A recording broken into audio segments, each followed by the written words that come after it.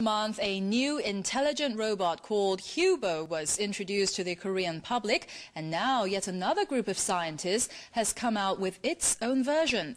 The researchers at the Korea Institute of Science and Technology, or KIST, say their goal is to develop a robot that will be available on the market within 10 years. Son Hee-kyung has this story.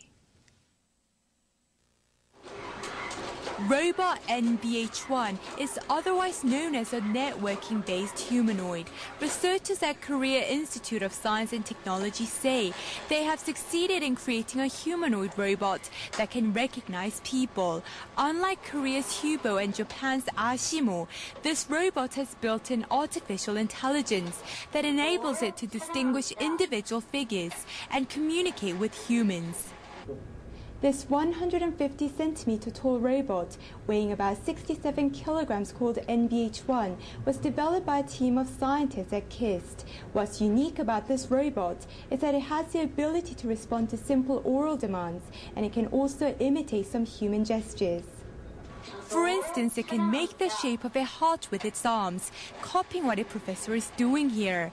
This function is carried out by external computer servers that remote with the cameras, acting as a robot's eyes, enabling it to communicate with humans. The robot is programmed to understand and also answer to phrases like, "I love you," "How tall are you?" and "What is your name?" Not only this, but it can also recognize human voices and walk to specific places on command. It can shake hands, turn and walk in a range of directions. Sponsored by the Ministry of Information and Communication, KIST spent around 200 million won, or roughly $200,000 over the last year developing NBH1. By the end of this year, we aim to develop a robot that can not only recognize objects like soft drinks, but also be able to walk over and hand a drink to a human.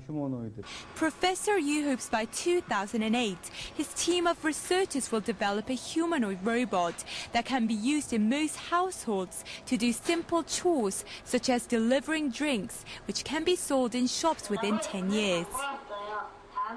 Son Hee-kyung, Arirang TV.